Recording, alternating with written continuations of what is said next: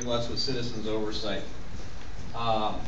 There was quite a few statements made, and there was a big slide about all the people that are involved, the different people that have been hired by Edison to do their work. Those are not really independent experts. Someone said there was a lot of independent experts that have reviewed this. I didn't see anybody independent on that list. They're all hired by Edison. So the concept that they're independent is under question.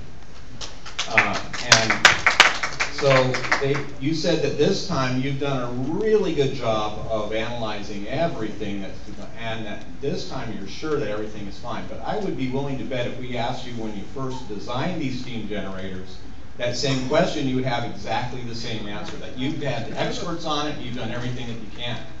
So there's a problem here that what Gene brought up, it's a groupthink thing.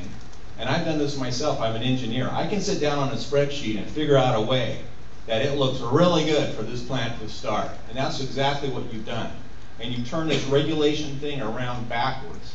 And I want to know how this is supposed to work, because we have a regulatory agency that's supposed to be regulating the industry here, and yet the industry is telling the regulatory agency what they're going to do.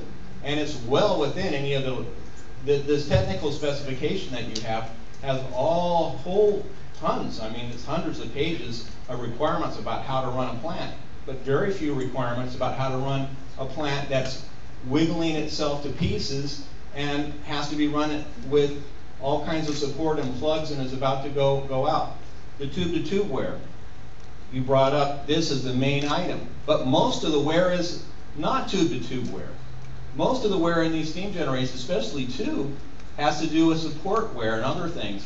And it's as Mr. Hendrick held up the chart, most of the wear in that has nothing to do with tube-to-tube wear.